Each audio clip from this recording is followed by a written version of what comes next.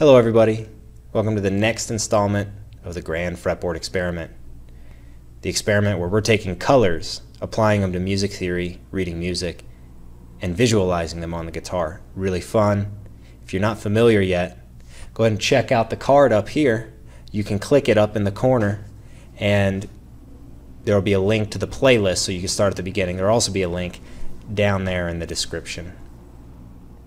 In this lesson, I'm going to quiz you on the 5 octave shapes that we took a look at. 1, 2, 3, 4, and 5. I'm going to run you through some exercises and then I'm going to ask you to find all kinds of notes. By the end of this video, I hope that your brain will feel a little tired from thinking through all this stuff. So without further ado, let's get started. We're going to start by cycling through each octave shape, and I'm going to tell you to pick out different notes using each shape. So just to review, let's start with just C, and then we're going to move into a more random order so that this can actually be quizzed. So if you'll recall, we have octave shape number 1, octave shape number 2, octave shape number 3, which includes 3 notes, octave shape number 4, which also includes 3 notes, and we have octave shape number 5. So, it looks like my guitar is maybe a little out of tune. So, octave shape 1 through 5. The first thing I'm going to do is I'm going to ask you to identify a note on a string, and then I'm going to ask you to identify all of the octaves that you can have with that note. So, let's start with finding the note D sharp on our A string. I'm going to give you a couple moments to find it. Pause the video if you need to. We have D sharp here on the 6th fret of our A string. Now, we can use octave shape 1 for that D sharp, or octave shape 2 for that D sharp. And you'll notice we'll have 2 shapes per note that we look for, because each shape is connected with the next. All right.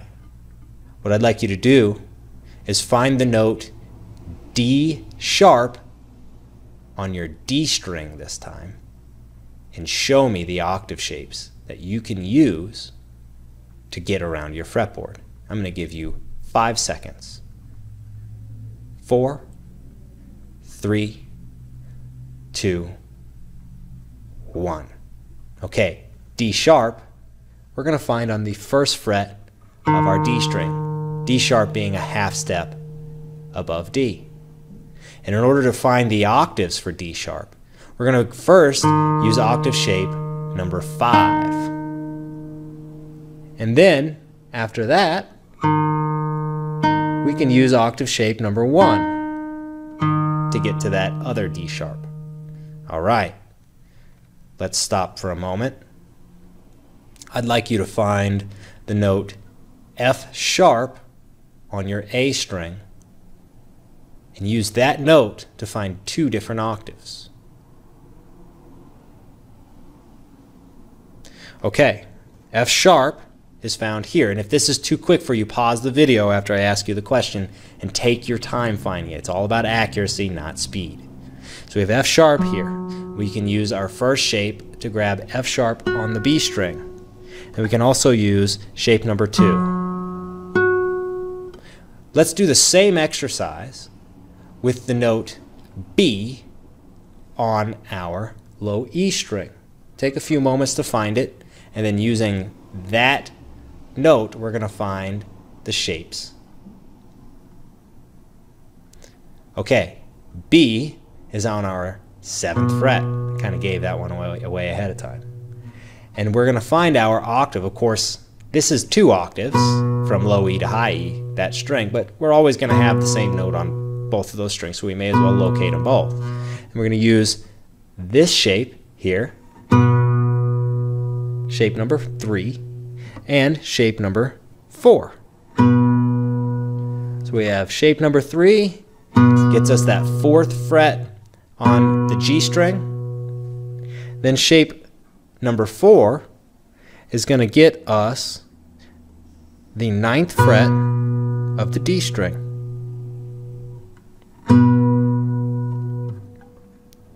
Okay, speaking of D string, I'd like you to find the note A flat on your D string.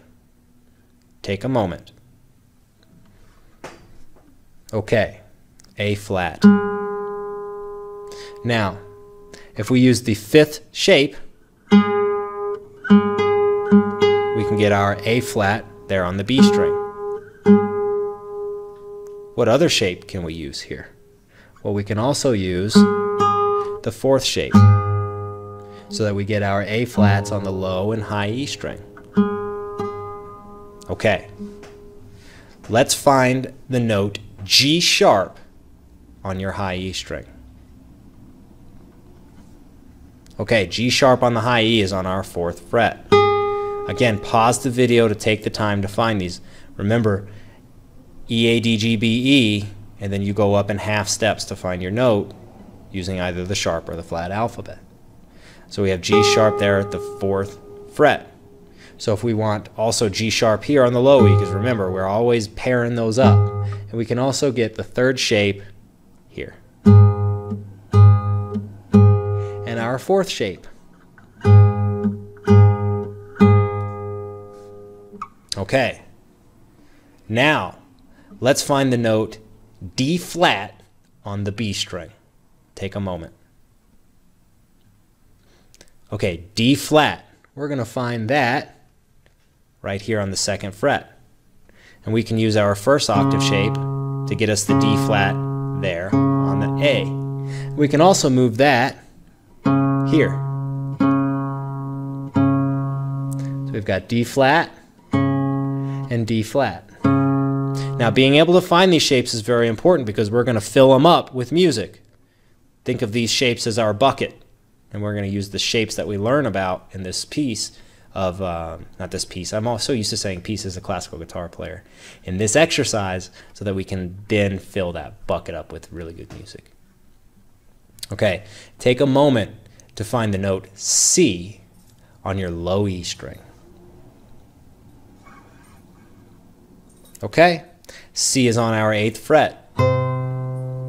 We can also use the 3rd shape to get our C on the G string, there on the 5th fret, and then our 4th shape. Okay, next, let's find the note B flat on our G string. Take a few moments and pause the video if you need to. All right, B flat on the G is going to be our 3rd fret. So we can use shape 2 to get B flat on the A, or shape 3 here.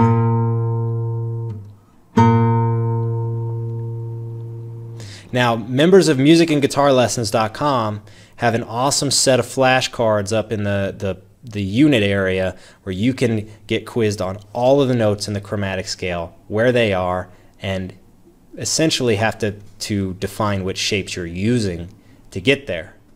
Now, this is running at about 9 minutes, and I don't like to make too many videos longer than 10. So, by all means, watch this video again to run through your octaves and be quizzed on them. And musicandguitarlessons.com members, use the flashcards so that you really get these down. And as you get them down, you're going to be able to find all kinds of other things based off of them.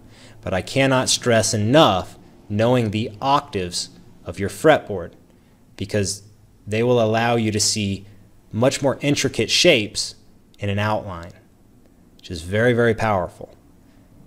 You'll see a lot of similar things in the cage system. This is essentially a colorful adaptation of that.